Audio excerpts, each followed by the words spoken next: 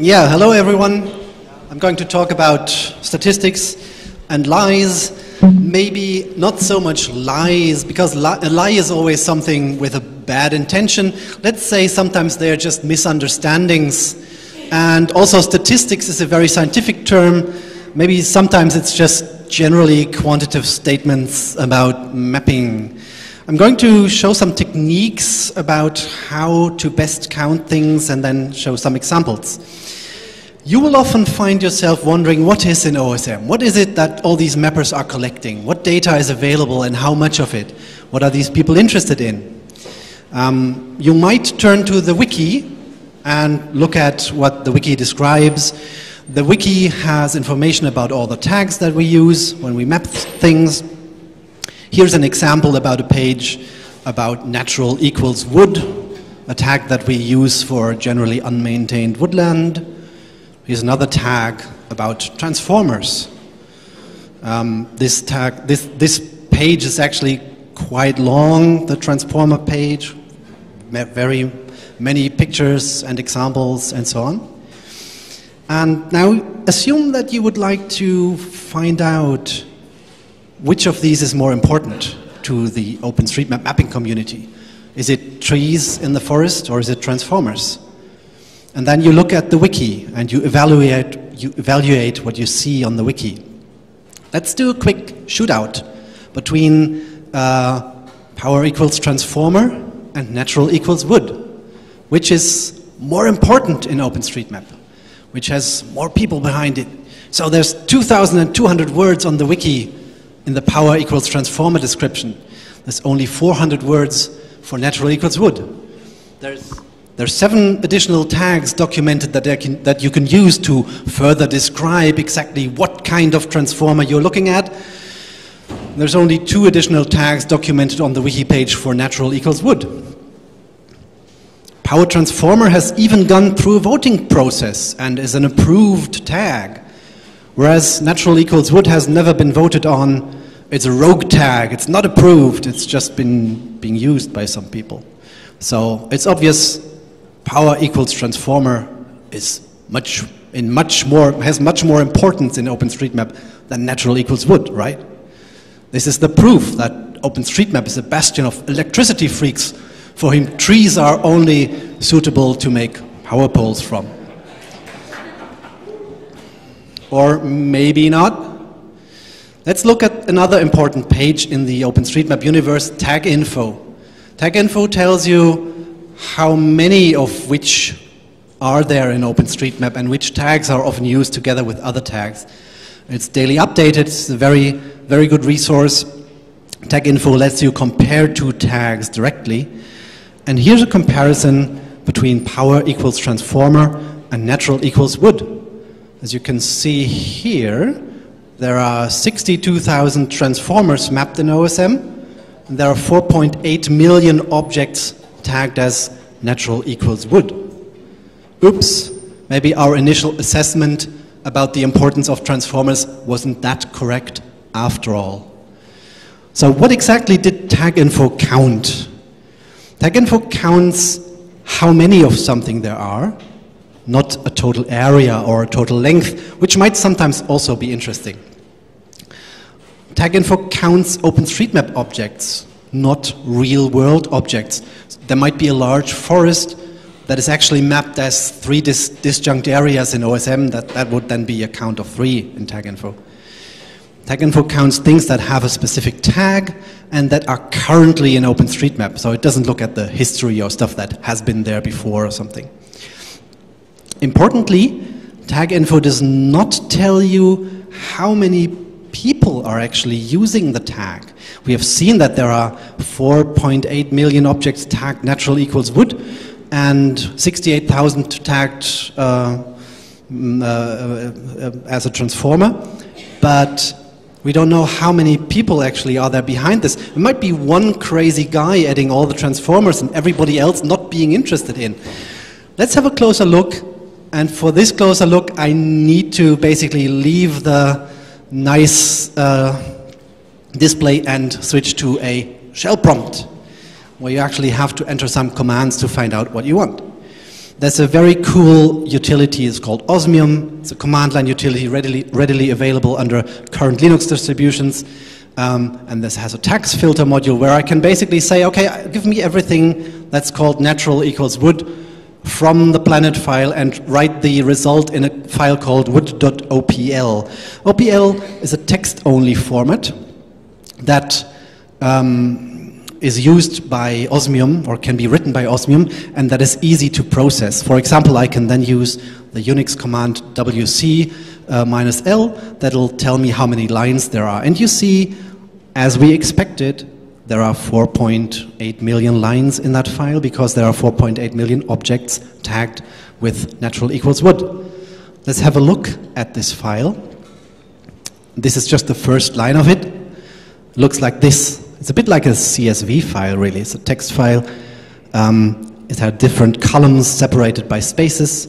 This is the object ID in OSM, node number so-and-so, version 4, still visible, edited in this change set. Here's the timestamp, here's the user ID, here's the name of the user who has contributed the object, here are the tags, and X and Y. In this case, it's a node. It's relatively rare for a wood, for a forest to be tagged as a node, but it can happen. So this is what the file looks like. I can now, with another Unix command, cut out the 7th column. The 7th column is this username. And I can say, hey, please do unique sorting on the username. So I will see how many different users there are who have actually used this tag. And the result is 35,000. So there are 4.8 million objects contributed by 35,000 users. Or we'll come back to that later. I can also, with a slightly more complicated Unix command, don't worry, these slides will be available for downloading, so you don't have to jot that down now. With this slightly different Unix command, I can say, show me the 5 most prolific people or accounts who have added natural equals wood, and I will find these imports. A little surprise, they are all import things like Kenvac or something, accounts who have like added 50,000 objects. But if I were to look at the list in more detail, I would of course also find real persons who have added that. It is important to remember that the person who has last edited something is not necessarily the person who first created it. So it could be that among those 38,000 people who have last edited a natural equals wood object, some of them might have just corrected the geometry or something, and they might not be the people who have actually introduced the natural equals wood tag to OSM. But this is also something that we can delve in deeper. We can look at the history file.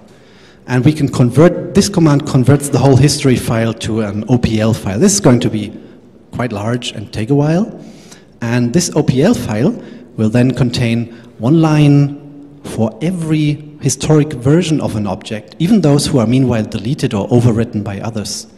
And I will find this line that I had before. It will be somewhere in this file, but also older objects.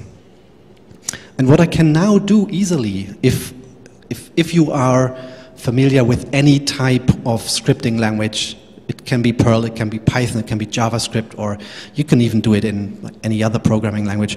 Basically, you can process this file, you can look at this tags list here, and you can find out who was the first person to add or for every object that now has a natural wood tag, who was the person who added that tag. This is a small Perl program that will do it, but as I said, it can be done in any other programming language as well. And if I run this program on the history OPL file, I will see that there are 30,000 different people who have actually added an natural equals wood tag, as opposed to 35,000, or created an object with that tag, as opposed to 35,000 who are last editors of an OSM wood tag, a natural wood tag. Small distinction in this case, but could be a major distinction in other cases. I can, of course, also run the program to find out again who are the most prolific people. Not much change here. I can also do something. What I did here is basically, if you look at this list and it continues on, and in the end, of course, there will be many people who have just 1 or 2 edits to a natural equals wood tag. And I could run a program like this. I could run basically remove everyone that has just between 1 and 4 edits, because I would say, okay, those are people who are not really prolific users of natural equals wood. They are just occasional users. Maybe they just copied an object or something, so I won't count them. And that would then give me 14,000 people who have used land use equals wood 5 times or more frequently. Now, this is all going to be very slow if you run it in Perl on a worldwide database. You can also do it in C++. This is a program that uses the Osmium library and does just exactly the same thing as the Perl script I showed you before. And this will run this will take maybe 20 minutes on the Planet file, whereas the other one will take half a day. So if you go in a little bit deeper and are willing to write a little bit of C++ code, then you can do even faster statistics. Now, wrapping up on the transformer versus wood distinction, transformer wins on the wiki. It wins when you look at the number of extra tags that are documented on the wiki. However, if you look at the data, you'll find 4.8 million wood versus 62,000 objects tagged as transformers. And if you look at people who have actually used the tag 5 times or more, you will find 40,000 mappers who have tagged a wood object and 1,000 people who have tagged a transformer object. So this is basically proper statistics when you want to dig to the bottom of it. So it's very easy to, if you just have a quick look at the wiki, to misinterpret things. Why am I saying all this? It's about gender. In the last couple of, or even years, a couple of publications have been made, either scholarly or journalistic, where people reported about, in OSM it looks not like this, more like this, where people reported that OSM has many more men than women. This is obviously true. I mean, if you go to any OpenStreetMap meeting anywhere, there will be 10 men for every 1 woman or something. And it's obviously bad. I mean, we all know that mixed teams, people from all walks of life, people from all genders and all age groups, make a much better team to work on something like the map that we're working on than just a group of men. There's absolutely no discussion about this.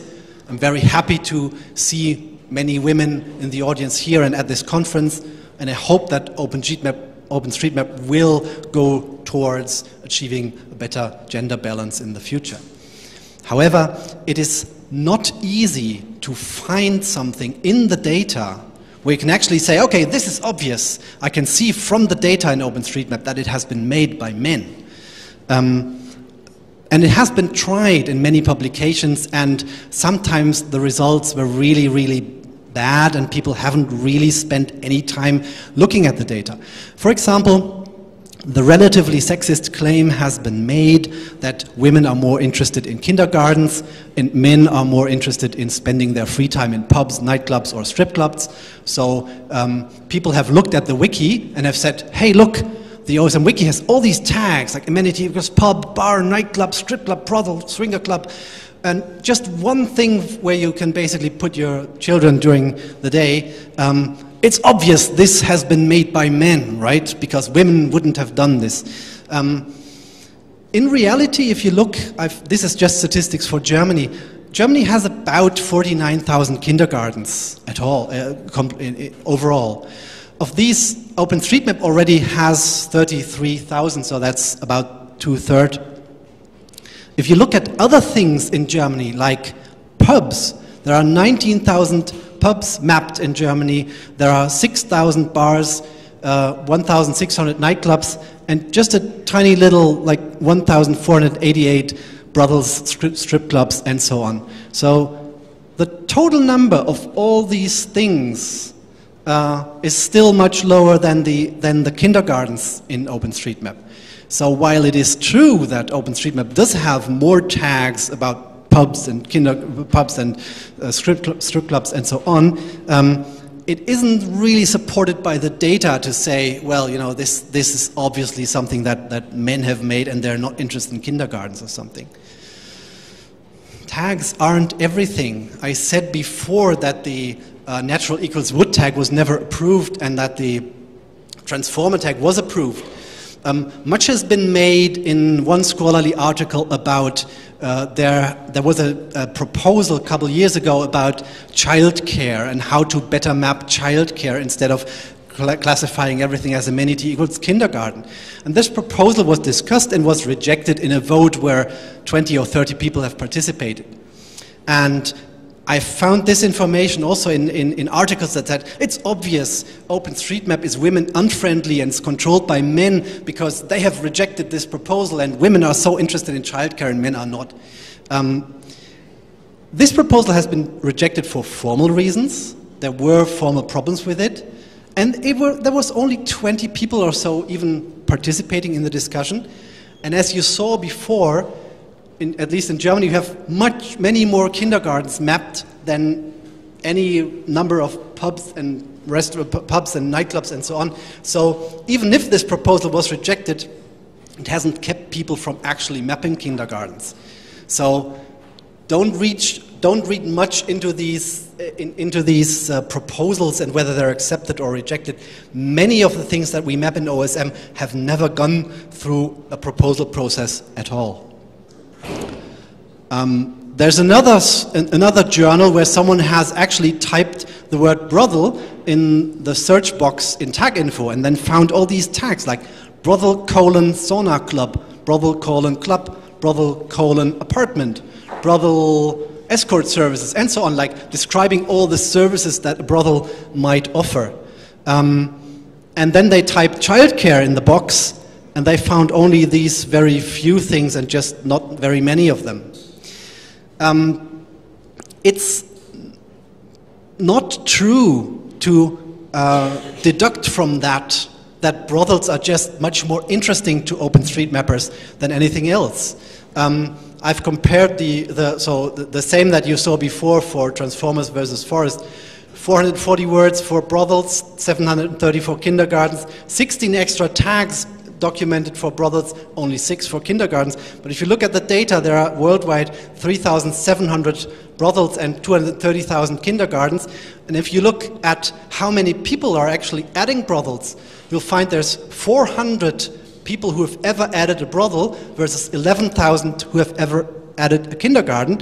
And then if you say, like I did before, I'll only look at those who've added 5 or more of that thing, there are 41 people worldwide who have ever added 5 or more brothels.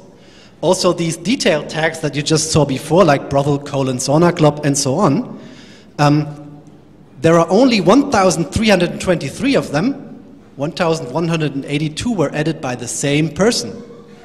And only 15 other people have ever used these tags more than twice. So it's clearly a niche interest, and OpenStreetMap is open to niche interests, but you shouldn't make the mistake of looking at the wiki page or looking at Taginfo and say, oh, obviously, this is controlled by men who think with their penis, right? So be careful and do some research on these things. Lies, I said before, lies, misunderstanding, sometimes it's also the creative omission of truths, and I have 2 more examples before I close this talk. One also publicized recently, the number of doctors in OpenStreetMap. There are 78,000 doctors in OpenStreetMap and only 958 of them are gynecologists or doctors for women's reproductive organs. So, yes, this is true. It's true. These are the numbers. But what has been omitted from here is there are 3,940 with a specification of general doctor, and these are the next most frequent, like ophthalmology, that's a doctor for the eyes, internal, pediatrics, like children's doctor, and then various other types together make up 7,342. So the total statistics looks like this. Most of the doctors in OSM do not have any specification about what they are. This green block is the general doctors, and the second most frequent specification is this is a gynecologist in OpenStreetMap, right? So yes, there are a few only, but it is the second most frequent kind of doctor in OpenStreetMap. And so this will also be true. If I said the second most frequent type of doctor mapped in OpenStreetMap is a gynecologist, that would also be true, and it would ring much different than this headline. There's one last example of 221,923 toilets in OpenStreetMap. Only 9,389 of them are for women. In OpenStreetMap, you can have an extra tag. You can say amenity equals toilet, women equals yes, men equals yes, or female equals yes, male equals yes, and so on. So, and this is also true. This is the exact statistics, but you can imagine what comes next. There are also only 9,500 mapped as being for men. There are 18,000 mapped as unisex. So the total statistics look like this. 190,000 do not have any gender specification. Surely this is an omission and could be improved in the future, but it's not really a sign that these are all like men who are not interested in details, right? Sort of, this little thing here is the overlap between sort of, there are, as I said here, there are 6,600 toilets who are mapped as being for women and for men, which basically means it's an installation that has like 2 doors, one for men, one for women, as opposed to this, which unisex, which means it's one installation with 1 door that everyone can use. Apologies for people of non-binary gender. For making this simple, I've just talked about women and men. OpenStreetMap, of course, has more complicated ways of tagging things, so I've just simplified this a little bit. So, my result of my talk, bad signs, don't do it. If you write an article, if you write a scholarly publication about OpenStreetMap, it is definitely true that OpenStreetMap has mostly men as their contributors. It is definitely true that we want to change this and we want to improve and we want to be welcoming to women. But looking at the wiki and saying, oh, there's a lot more here about brothels than there is about kindergartens, and that proves that, is bad science. Don't do it. And that's my talk. Thank you very much.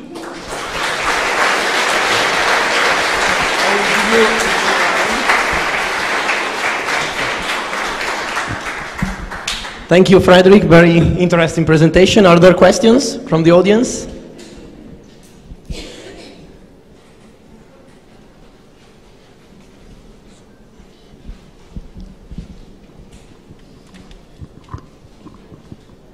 Thank you for a very interesting talk.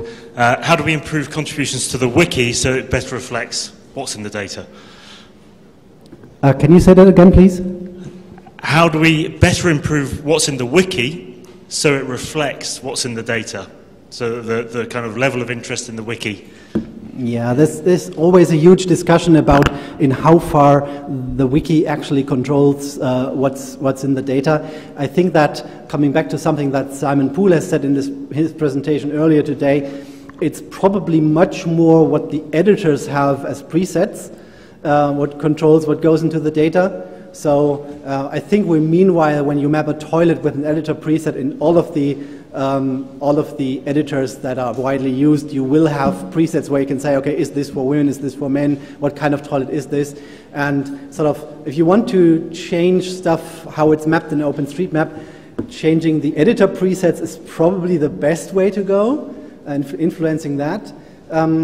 Yes, you can add stuff to the wiki, but as you see, like there's a huge amount of transformer-specific stuff on the wiki, but that doesn't necessarily make people transformer mappers. Thanks too for the talk, sir. About the gynecologist stat that you've shown, what would be ideal to really understand if there is a gender twist is to try to find a ratio of gynecologists per doctor population. You see what I mean? And that will tell us if there is an imbalance between, because saying that gynecologists are the second category, I think is not enough in terms of understanding of the reality. You know, maybe there is, for example, 20% of gynecologists in the doctor population. And here in your data, there's only like 4 or 5% represented by what OSM is doing, which would mean that there is a gender imbalance. Yes, you're right. To do this really well, you would have to know the exact numbers of what type of something do exist, as I did with the kindergartens, where I said, okay, there are so many in Germany and so many of these are mapped. And ideally, you would have to know how many doctors of a certain kind are there in a certain country. Probably very hard to do that worldwide, but you are right to get a very good idea of sort of if someone maps gynecologists, how likely is it that they will actually add that speciality, as opposed to if it's a pediatrist or whatever, pediatrician. Right. Sorry. I just wanted to add on to that. I think one thing that people don't understand is that OpenStreetMap is work in progress.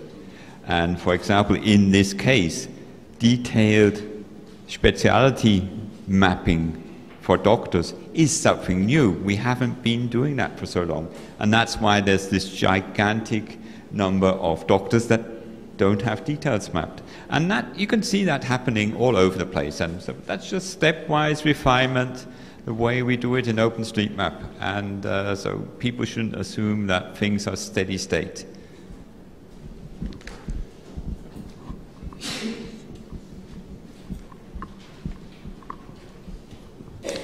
Hi. Thanks, Frederik, for the figures. I was about to... sorry, yeah, okay, sorry. I was about to make the same kind of remarks about you have the real number for kindergarten in Germany. Maybe you could give the real number of pubs in Germany so that we know in relative, because it's hard to refute that pubs are not mapped as well as kindergarten because there is less pub, and so it's hard to follow the logic until the end if you are talking relative and not absolute or not relative. And can it's true. I was a bit fuzzy on that bit, and I did actually try to find out the number of pubs in Germany, and the only official statistics I could find were combined with restaurants. And when I ran the numbers on OpenStreetMap on combined with restaurants, I would get such huge numbers that the result would be basically uninteresting, and I didn't find a particular official number for the number of pubs. But you're right, you ideally what you would want to do is for each category of POI, how many are there in reality and how many % of that does OpenStreetMap already have? Yeah. Fred. So I was going to ask the same question, and I found a number there's 33,000, which would suggest that they're 100% covered.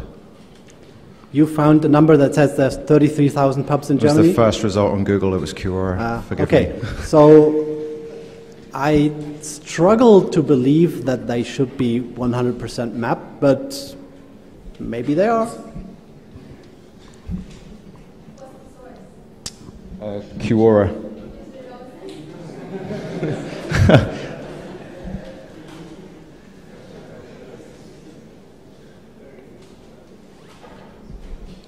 It's quite possible that German men who have mapped all these pubs only turn to kindergartens afterwards.